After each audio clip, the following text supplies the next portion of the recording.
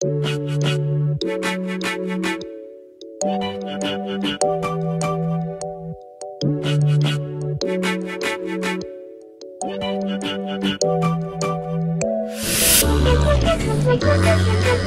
and safe.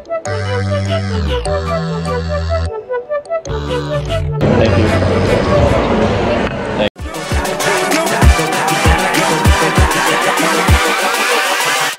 Hold up.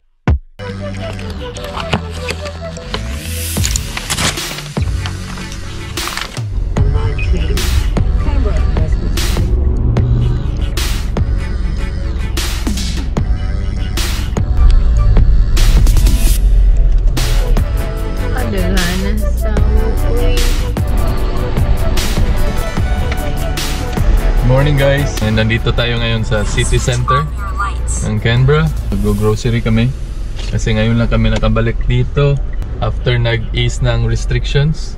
Timing. Yay! Grabe guys. Parang walang nangyari. So usually guys, dito kami dumadaan pero close sila ngayon.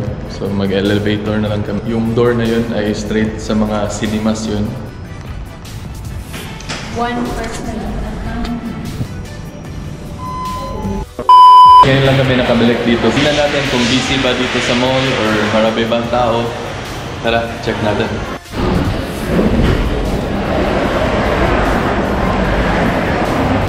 Daming tao guys. Parang wala.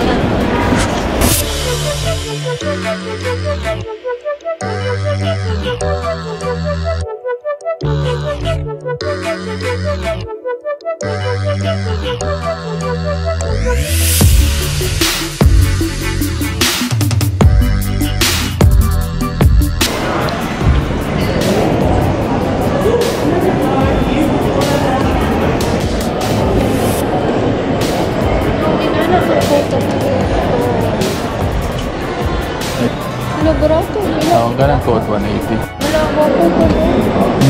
Wapo ko.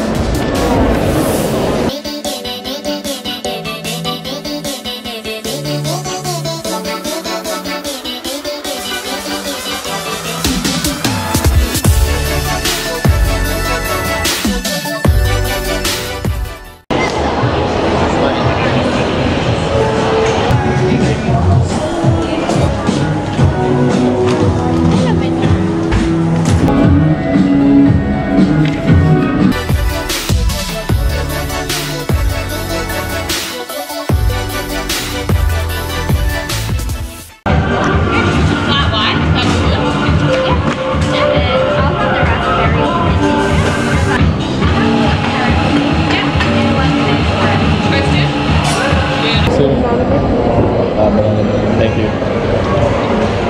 Thanks.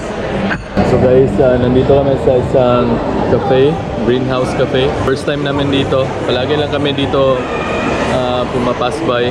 Baka masarap yung coffee nila or mga pastries nila or mga bread. Inaantay na lang namin yung coffee namin guys. Raspberry candy with almond milk. With almond milk. Sa akin ano lang guys, ano ba to? Ko alam kung anong meron. After pala nito, mag-ikot lang kami sa mall ng saglit and magtitingin kung meron kaming mabili. Pupunta din kami ng Korean store, Korean shop kasi may bibilin kami doon ng mga food. Yummy. Wala akong tinidor.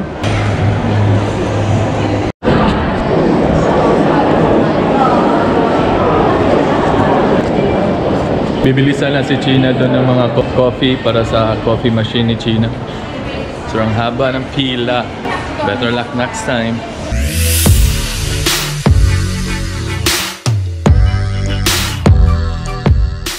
May bilhin lang kami dyan. Mga kachurbahan niya.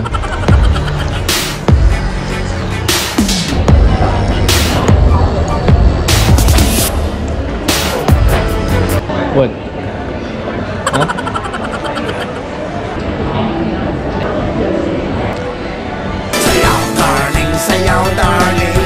Ito yung suki na tindahan ni China. Skincare.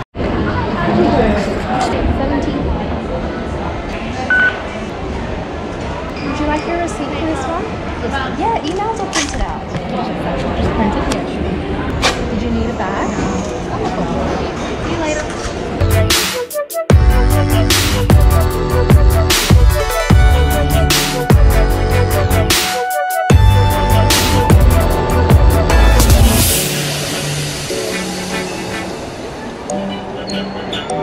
Suking tindahan ni China. Suking tindahan. Huh? Not today. Not today.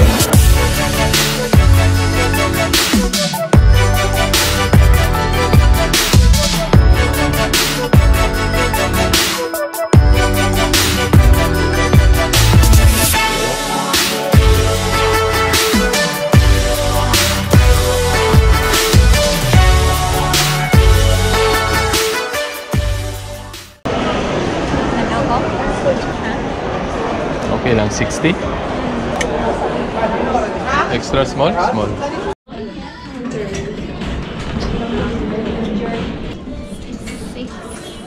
Nice ang 6.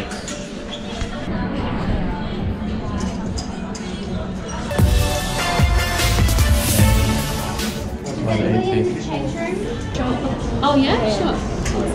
What was your first name? Tina. C-H-Y. So, sakala mag-grocery.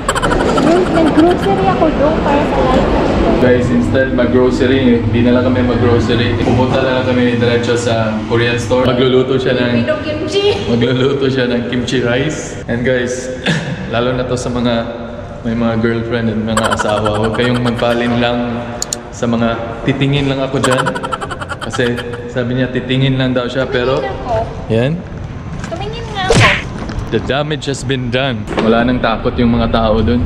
Ikaw din, hindi na natakot. So at least guys, nakita ninyo yung mga small clips sa pinakamalaking mall dito sa Canberra. After the restrictions. Hindi siya ganun kalaki talaga i-compare mo sa mga mall sa Pinas pero okay na siya. Pweds na pweds.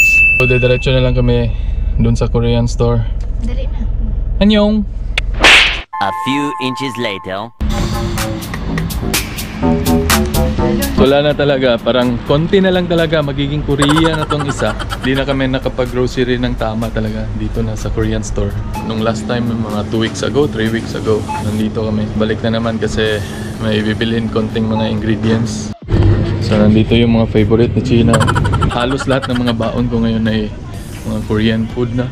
Korean noodles. So, kami nito isa. Sarap din to siya guys. Hindi siya masyadong spicy. Ito, super spicy talaga to. Na-try na namin yan. May hinahanap kami. Yung pink. Ito masarap to siya. Yung may carbonara. Pero gusto namin yung nakapack. Ubus na. Walay. So ganito na yung mga baon ko guys. Ganito na mga biscuits. Pero masarap siya in fairness. Ganito. Yan. Meron pa kaming natira nung last time namin nag-grocery dito. Gusto ko itong i-try. Ay.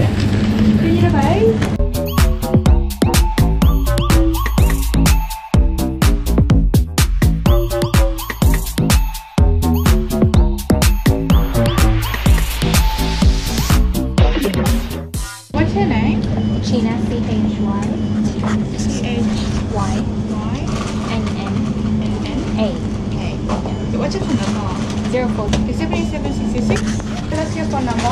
And then you can see how much points you have in your receipt. Number that. This is 71 cents. More than $1 you can use. Okay, no worries. Thank you.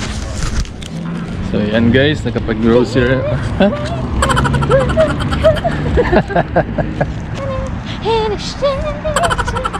Nakapag-grocery na naman si Korean Master.